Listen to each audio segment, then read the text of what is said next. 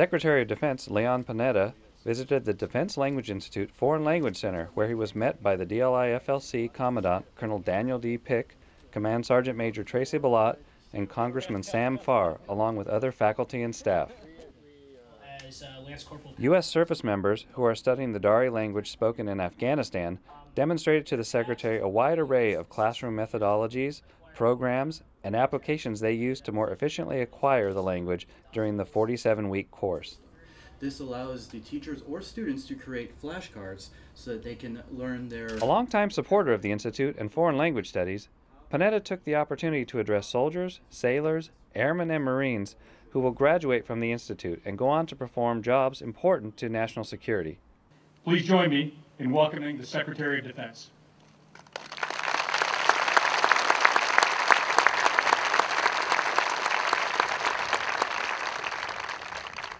Thank you very much, Colonel. I deeply appreciate your kind words, and I want to thank you for the service that you're providing here heading up the Defense Language Institute. This is a remarkable institution.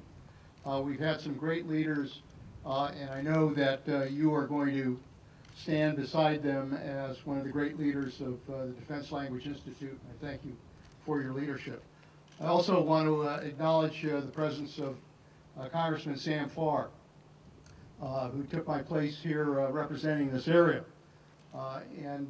Like me, I think Sam is somebody who was raised in this area, deeply committed to the institutions that are part of this area, and has been a strong supporter of all of the military institutions that we have in the Monterey area. And I want to thank him for his support. I want to thank him for his continuing good representation for this area. I also want to say a special tribute to the faculty here at the Defense Language Institute.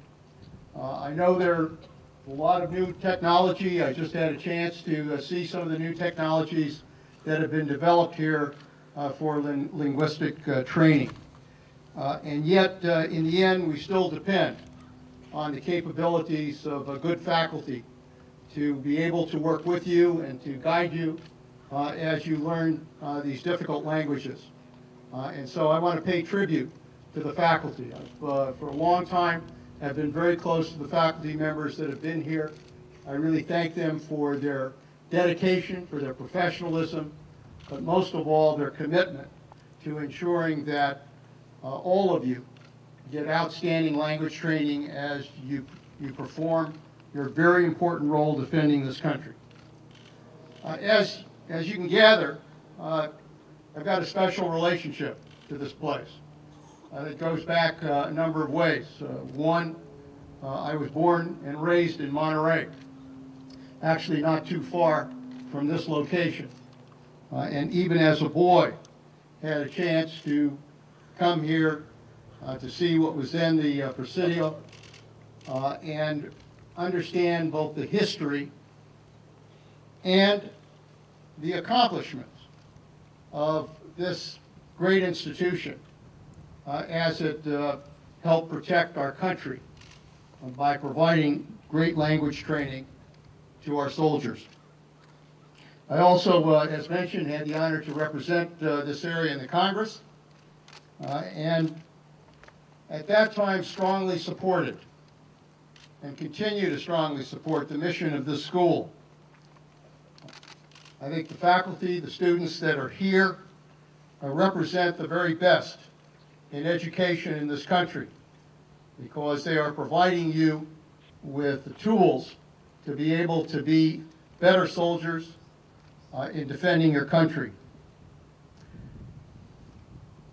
But most importantly, I'm proud to be here because of the mission that this school is involved with, which is teaching foreign languages to our military and to our civilian personnel.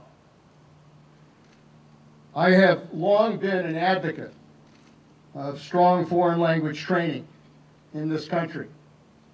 I think it is absolutely vital to what the United States is all about. And at one point, when I was a member of Congress, served on a commission that President Carter appointed at that time to look at the state of foreign language training in the United States.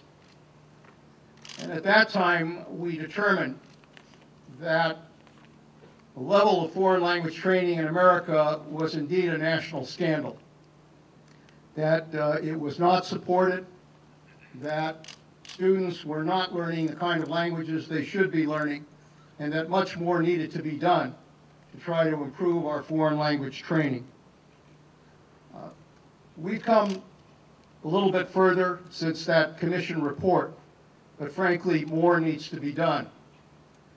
I'm a believer that foreign language training is vital to just good education. Let's start with that. Good education in this country. We talk about the 3 R's, but there's a 4th R, which is the reality of the world that we live in. We live in a global world.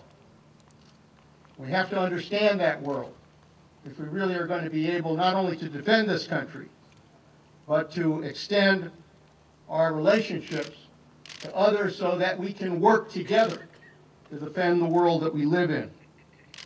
It's vital to our economic interests. Because we are a global world, we are increasingly competitive in this world. What happens abroad, what happens in Europe, what happens in Greece, what happens in Spain, what happens in China affects our economy. It affects our living standards. And so it is important for us to have the ability to speak the languages of those countries that can impact on our economic security. It is vital to our diplomacy. How can we possibly deal with other countries without understanding their culture, without understanding their language, without understanding what really is at the heart and soul of those nations? And so having language training, language capability, is important for our ability to relate to the world that we live in. And lastly, it's vital to our national security. When I was at the CIA as director, it was my view that you could not be a good intelligence analyst. You couldn't be a good intelligence operations individual without having foreign language capability.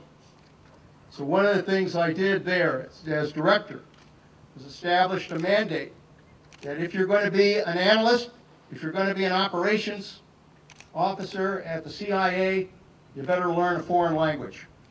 That was crucial to your career, but more importantly, it was crucial to what you do in the intelligence business. The reality is that we have to reflect the nation we live in, and we have to reflect the world that we're a part of. Languages are the key to understanding that world, to understanding the nuances, to understanding what other people are saying, what they mean. If we're going to be able to advance stability in some of the countries that we're fighting in today, we've got to be able to understand what motivates those countries, what motivates their people, understand where they're coming from, their culture, their beliefs, their faiths, their ideologies, their hatreds, their loves. And it's only through language that you develop that kind of capability. So it is crucial to our national security to be able to have a strong language ability. I consider the Defense Language Institute as a treasure in the ability to be able to train you, to give you that language ability so that you can better defend this country in what you do. As Secretary of Defense, when I was director of the CIA, one of the first things I did as I traveled throughout the world, and as I travel throughout the world now to meet with our forces, is to take the time to thank you. Thank you for your service. Thank you for giving back to this country. Thank you for caring enough about this great country of ours to be willing to put your lives on the line in order to defend this country and what we represent to ourselves and to the world. Our democracy is dependent on those that are willing to serve this country. That goes to the heart and soul of what a strong democracy is all about. The ability to have people, citizens, who are willing to roll up their sleeves and serve this country. It was true for our forefathers. It's true for our pioneers. It's true for the immigrants who have come to this country.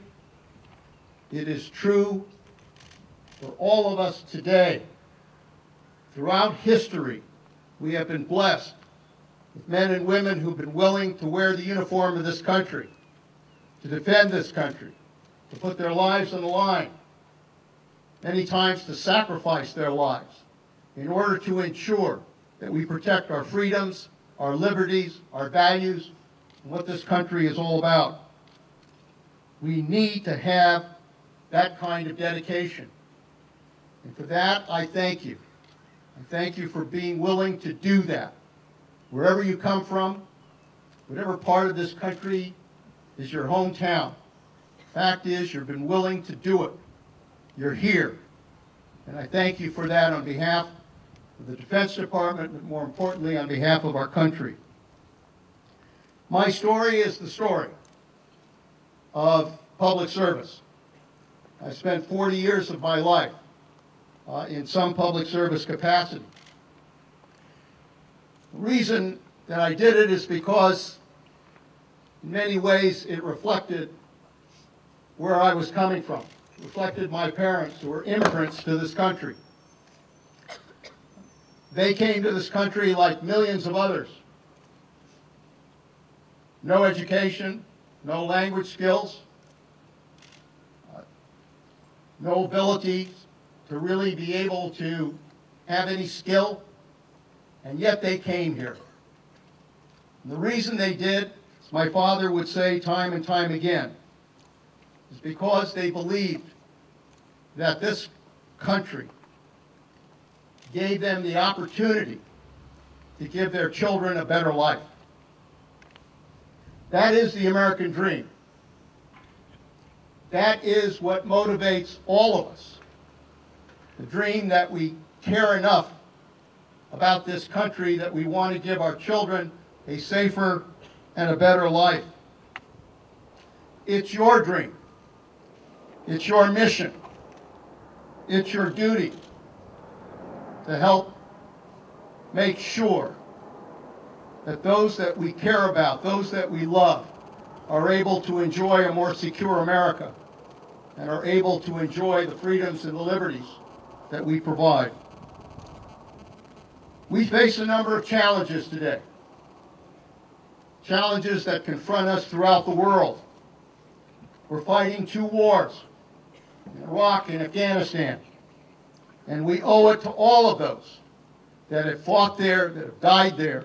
We owe it to them to make sure that we prevail in those wars, that we are able to provide stability in both Iraq and Afghanistan so that they can govern and secure their own countries. That's what we intend to do. And the only reason we are able to accomplish that is because of the great sacrifices that we have made, that you have made, in order to ensure that we provide a safer world for our children. We're engaged in a NATO mission in Libya, and hopefully that too may be drawing to a close. It's clear that the opposition have made significant gains. It's clear that the regime forces are collapsing and that Gaddafi's days are numbered. But it still remains dangerous. And our hope is that ultimately the opposition can succeed. It is the Libyans that will determine their future. I'm particularly proud of the mission that we performed there, working with NATO. It is a credit to the great job of nations working together on a common mission, something that is absolutely essential if we're to provide security in the future. Particularly in that part of the world, because that area, the so-called Arab Spring, is an area where we are facing increasing changes, increasing turmoil, but the chance to make that part of the world a better region, one that enjoys some of the values and some of the reforms and some of the political opportunities that we have in this country. We are a country that's facing the war on terrorism and continue to be involved in that. Even though we come to the 10th anniversary of 9/11 this September, we look back at the operations, we look back at the efforts that we've made to confront al-Qaeda, and we have made good progress at weakening al-Qaeda and terrorists' ability to attack this country. Those operations have been very successful, and yet al-Qaeda still remains a threat. The effort, one of the proudest moments I've had as CIA director, was the ability to put together the operation that took down Osama bin Laden. Military and intelligence community working together made that happen. It's the kind of partnership, the kind of effort that is so reflective of the capabilities of those in uniform. We still confront a threat. We still have to put pressure on in the Fatah, in Yemen, in Somalia, and wherever al-Qaeda goes. We have to make sure they have no place to hide in which to be able to threaten this country. We have continuing threats in Iran, North Korea, to make sure that they do not develop a nuclear capability that can threaten our world. We face cyber threats, increasing challenges in cyber threats that can endanger this country, that can paralyze this country.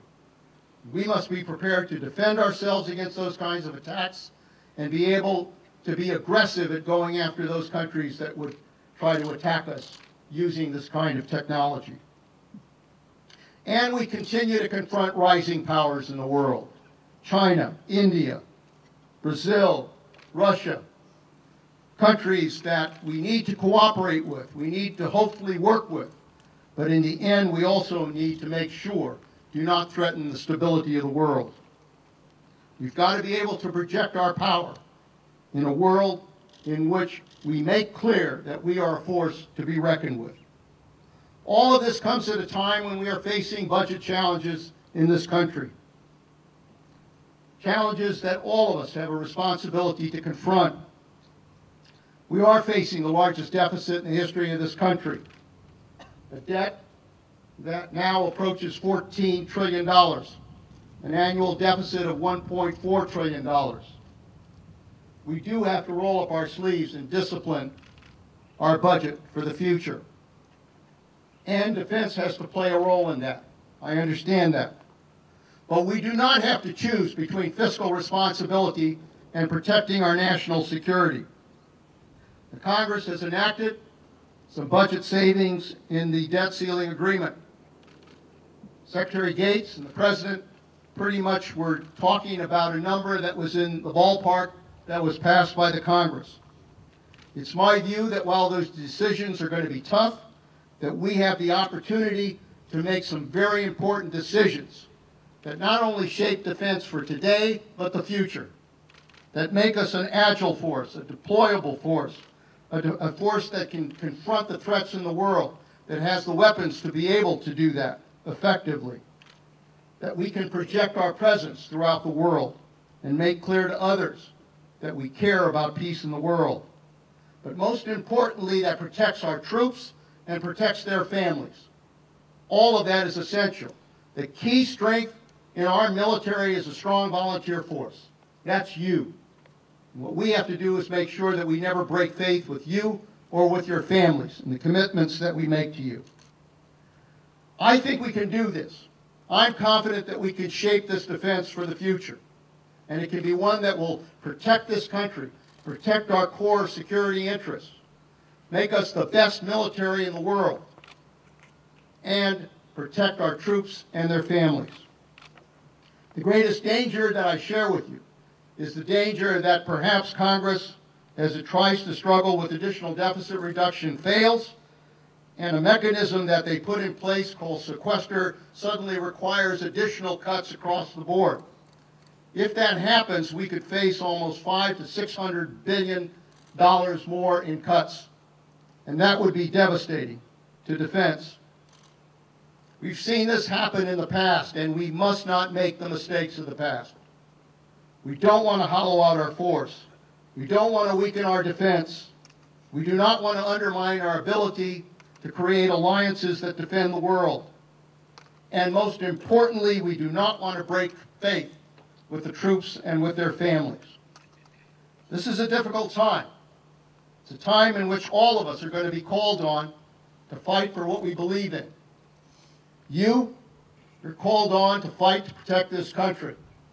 You're being trained here with the abilities to be able to go out there and do what's right in order to defend America. In turn, we, those who have leadership positions in Washington, have to fight to protect you. That's my job, and that's what I commit to you, that I will do everything necessary to make sure that the right decisions are made in order to protect our national defense.